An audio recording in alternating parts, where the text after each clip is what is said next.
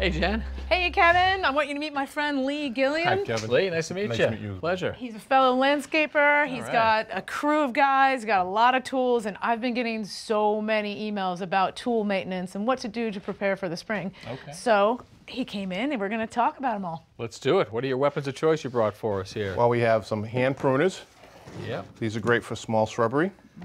Okay. And so how small, roughly? Like what point are we using these? Like ½ inch, if that. Yeah, as long as your hand could close it Exactly. safely without getting hurt. Okay. But if you need more power, Yep, and then we go up to the loppers, which has more torque, Yeah. and opens up to maybe an inch or if not more.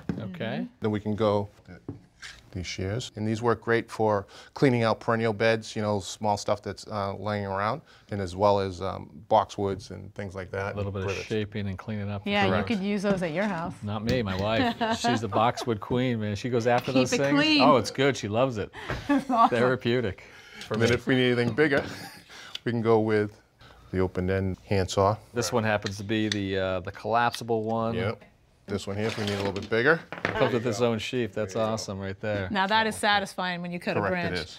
That's going to Very get you correct. cleaned up. It's going to get Yes. all of your perennials, your beds cleaned up and Yes. such. Well, there's a few more.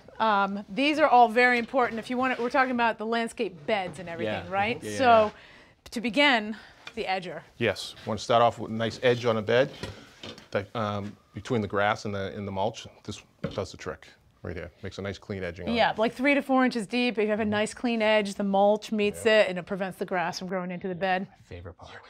Love the crisp edges. I really do love the crisp edges. So after you crisp those edges, we have the cultivator. Cultivate it. Going to fluff the beds up, make it look nice, get some Really? oxygen in there, and also we might not have to use so much mulch. The beds get fluffed, huh? Exactly. Well, some people think you have to put 3 inches on every season, and that's not true. Like, fluff up what's there, like Lee said, give some oxygen to it, and then put less mulch. Gotcha. All right. Then we'll finish that off. After that, thanks, Jen. Finish that off with a regular leaf rake and rake them all out. Last little twigs and leaves. Yeah, just Get 'em keeps out. all the debris and stuff out. Beautiful. Then, And then we have a spade shovel here. This is if you want to do some planting. Springtime, best time for planting, Yep. right? Yes. best Exactly. time. Get them in. So if we see the point and we see the little spots for your boots, you know you're digging with. Correct. And this is called spade shovel, and this works very well. And when all that labor's over, it's time to mulch. Yes. So these 2 items are very handy. Yep. This is the mulch pitchfork we use. Moves a lot of material. Easy on the back and easy, you know, get the mulch out of there. Love it. You can get a big load on that. Love mulch weekend. And then when you yes. get to the end of the pile, you do love the smell of I mulch, do. don't you? I love it. The lawn and the beds, Lee, man. You're talking my language here. And then we have the oversized dustpan. Clean up the remaining of the mulch that you have left. Gotcha. You're Yep. good to go. Cool. All right. these So all the work so the great. tools we need for plant cleanup and then the tools we need for bed cleanup. Yeah. 2 things we do every spring. Correct. Well, so back to the emails I've been getting, people also want to know what are the 3 really important, like big machinery Yes. tools. And I would say lawnmowers, string trimmers, Correct. and blowers. Yes. So Lee, I want you to show us how to do maintenance on some of the bigger tools people have been asking about. Sounds good. Okay. Let's start with the lawnmower, sharpening the blades. One of the most important things, right? Correct. All right, so I want to point out this is an electric mower. So if you had a gas mower, you wouldn't want to tip it down like this. Correct. Gotcha. And what I like to do is use a rag, just for safety. The blade could be still sharp. This is using a 5/8 wrench. I'm just going to loosen that up. Take the bolt off. Pretty much going to be the same whether we've got a gas mower or electric mower. Once we get under here, it's all going to look familiar. All same. Yeah, correct. Gotcha. So we have a flat washer and a bolt. Okay, and that's it. That's it. Get this out of your way. Okay. And then come in with a file, and then just file it down. Burring it off. Just to get a nice cut on it and get a nice shine. Kind of like a kitchen knife, go the Correct. same direction. Correct. Again, on both sides.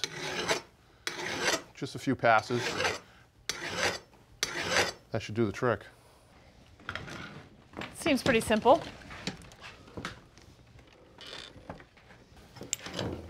Put it on the way we took it off.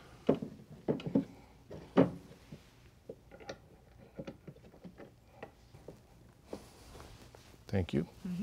Just snug that up. Ready to go. All right. Okay, so here we have the string trimmer. Tell us how we maintain this. Okay, this one here, I just like to make sure we have enough line in it for the season. And this is good for, you know, weed whacking the edges of the lawn, any of the walkways, things like that. So how do you know Okay. when it's time to change the string? When you hit it, no more line will come through. Okay. How do you take off the bottom?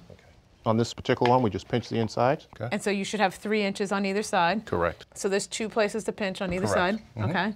Then it pops off. Yes, and this one here has plenty of line inside. Right. So we'll leave that as is. But if Correct. it were down to like almost slipping off the spool, Yes. it would be time to get a new pack, put it in, and then you re-thread it. Yes, correct. Okay. Easy enough. So now what we're going to talk about are the blowers. And with these, they have a decibel. This one here has 70. This one has 59. So why do I care about the decibel rating? It's a noise pollution, so you really need to check with your local town, correct? Yes. Each town is different, Each town is and it's a requirement, and they tell you do not exceed and go above this decibel. So what worked last season might not work in a particular Correct. community if they've changed it on you. Correct. Cool. Okay. And just to point out, the higher decibel is usually the gas blower, Yes. right? the battery And the one. battery pack is lower. Hence that 70 and this is 59. Cool. All right, well, gets me fired up for spring. I appreciate it. Lee, nice to meet you. Thanks for the info. Thanks, Kevin. I'll give you my address. Thanks for having me. Bring it. Bring everything. We'll be out We'll there. bring the backpacks, all right? Bring the ones you push. Thanks for watching. This Old House has got a video for just about every home improvement project, so be sure to check out the others. And if you like what you see, click on the subscribe button to make sure that you get our newest videos right in your feed.